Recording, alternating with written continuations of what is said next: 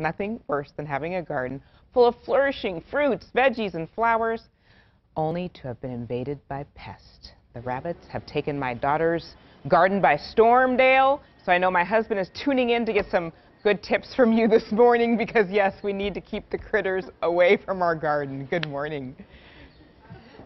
Good morning. I've got you covered, Dawn. Thank you. I should say, personally at home, my daughter's little dog, Wilson, I didn't know he was going to be such a big pest. He's been digging up everything. But one thing he hasn't been able to get to is my raised planters. So there's a tip for you. Not only does it save your back from, bending over and gardening if you got your veggies in a raised planter, that also helps protect them from rabbits and even Wilson. Talking about rabbits, one of the best ways to protect is a physical barrier, a little cone like this, and also some hardware cloth. I like the green one. It's just a little bit easier on the eyes and a little bit easier to use as well. Of course, if we're talking about deer, you would use a bigger or longer roll for that height for a deer. Also, when it comes to deer, what I do like, a couple of little home tips, they don't like the milk in enzymes, the enzymes in milk, I should say. So putting about a quarter cup of milk, a little bit of Dawn soap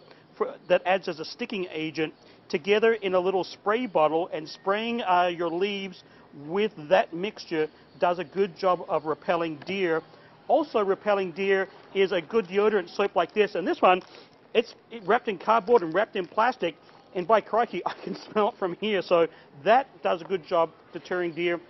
And also, if you were to skewer a bar of soap and put it in your soil, that also does a good job. Slugs this time of year, especially with the drippy weather outside, diatomaceous earth is good for all crawling insects, as is sluggo. And then when it comes to repellents, natural plants like these, marigolds, basil, lavender, all repel plants. Banana peels, my grandfather actually taught me this. Banana peels tucked under the soil will actually prevent aphids or deter aphids from attacking your plants. Great for house plants, but also works in the garden as well. Also makes a great fertilizer. Repellents, there's granular and also liquid. The liquids need to be reapplied after rain, and also some sort of a smelly fertilizer like blood and bone meal or malagonite keeps kind of all lots of little critters away. Also, hot sauce, the hotter the better. Let me just, okay, the hotter the better is really good. So this also mixed with